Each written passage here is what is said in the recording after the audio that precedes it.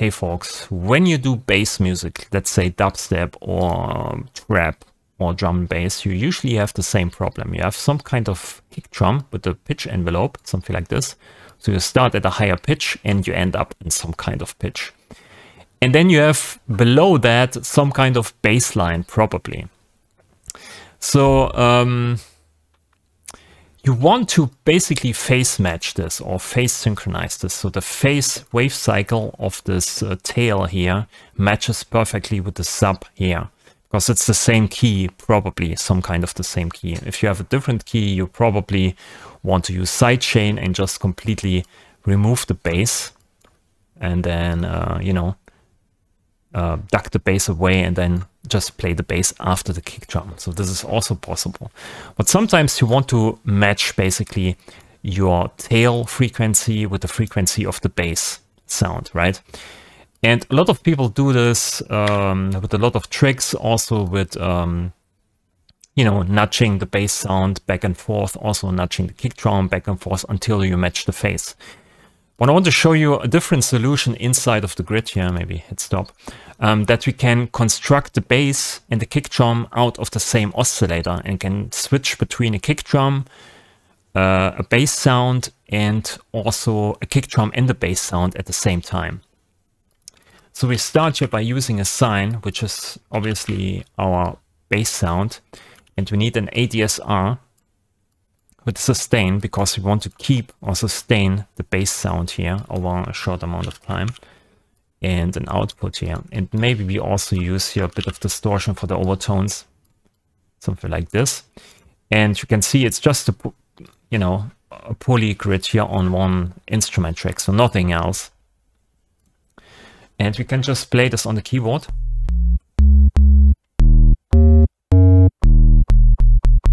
So this is our bass sound here. And you usually want to also have some kind of pitch modulation for the bass, maybe that's what you like. So you can go into the pitch mod here. We already have here a pre-chord enabled from the keyboard, so we can play notes. So the oscillator takes the pitch information from the keyboard automatically while this is enabled. But you can also feed in here the signal from the envelope. So we get here the envelope out, right? And we take the signal and can add it to the already pre-chord signal. So we maybe add here 24 semitones.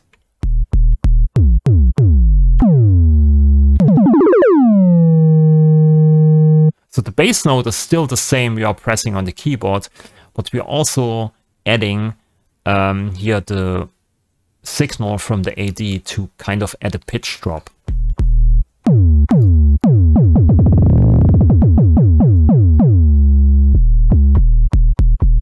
So this is already a nice, super punchy kick sound, bass sound.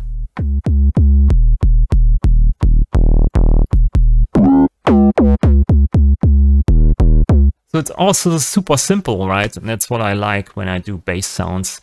It's all about the simplicity in the waveform, kind of. So now that we have this, we want to implement some kind of kick drum on top of that. So how can we do this? It's basically the same. We take here also an AD, and we add or use here an add math module.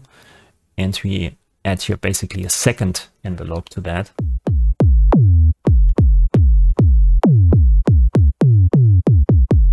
You can hear it's a much harder pitch drop now.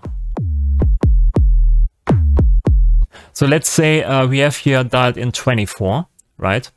And this means the pitch from this one here is going down from 2 octaves higher, because 24 semitones, right? 12 semitones is 1 octave, so 2 semitones, 2 octaves down. And we can limit that here by using an attenuate and say 50%. So instead of 24 now here, we have only 12, right? So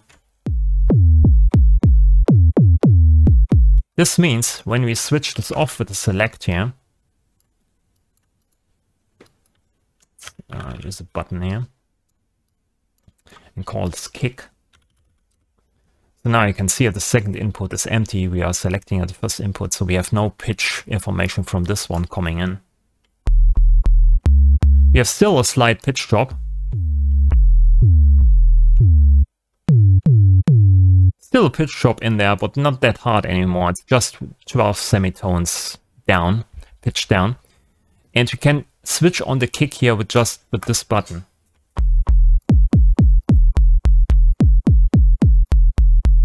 Right? Which is nice. So for kick drum, you probably also need some overtones. So we can use here the same select with the same button input. But now we use here a noise. Pink noise probably, because it's a bit more, you know, it's not that high passed. We go in here and use maybe, I don't know, just dial in some amount. Something like this. So we need also an envelope for that. So we can do this here, of course. Just hook this up here in between. So this is the noise envelope.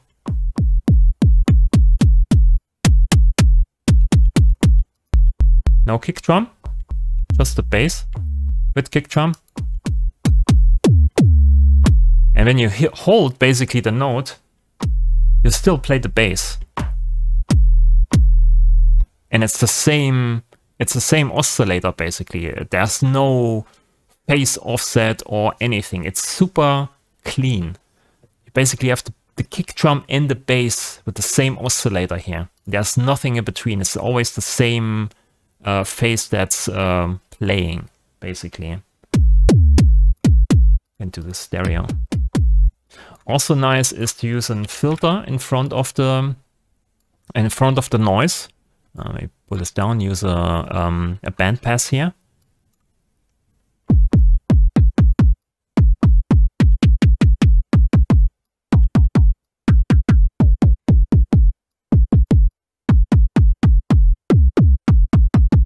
You can also try in pitch mod here, basically this filter.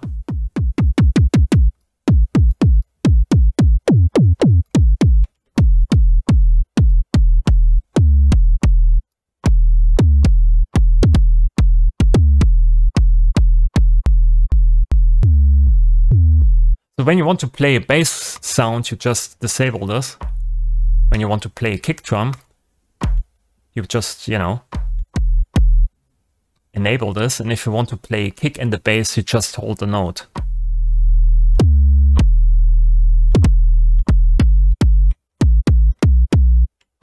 So you can switch between the two. So this is something you can do if you want to. It's probably not, you know, not a macro here, just use a button here. But it's something you can try out if you want to actually, if you are too lazy to match the phase all the time. You want a super clean, yeah, solution for trap or for bass music. Let's switch this over here.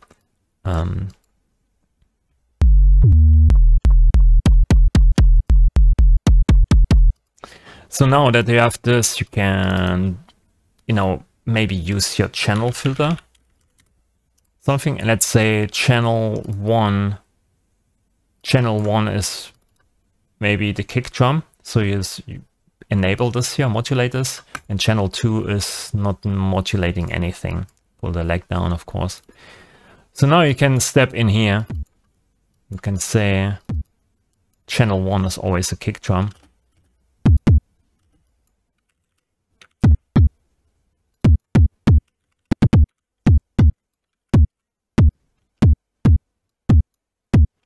And when you want to have a bass, you make this longer.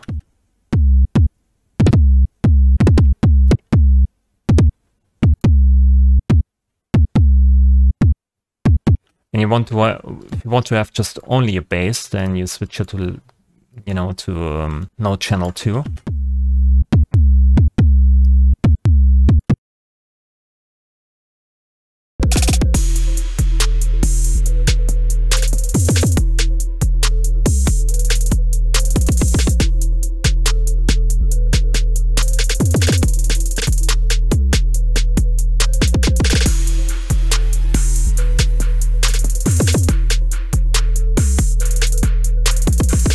So this is basically the rough idea. You have just one oscillator and you tweak and bend this one oscillator to get a kick drum and a bass sound, or a kick and a bass out of just one oscillator.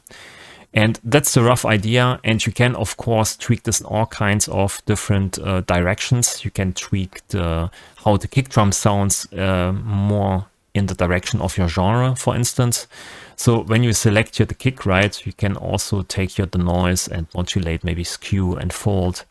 You can, instead of using noise here, you can use a sampler and just use a kick drum sample for the top end, right? And instead of modulating at the phase, you just use it in parallel. You mix it in instead of tweaking here the phase. So you can tweak this in all kinds of different directions, right? But the main idea is the same. You have just one oscillator and you tweak and bend this one oscillator, which has just one phase cycle. So you don't need to deal with the phase issues later on, right? This is also not something for every music production. It's just one thing you maybe keep in mind when you have this special problem. It's something you can try out. Maybe it fits into your current production. It's not something like, you know, I have a lot of commenters under my videos and say something like, well, this is not practical for everything. Yeah, it's just one thing you can use maybe when the time is right. It's just nice to know that you can do that. Okay, so that's just one tip for the day in this video. Maybe it's helpful to you. Leave a like if you like the video, ask me questions in the comments, and subscribe to the channel. Thanks for watching and bye.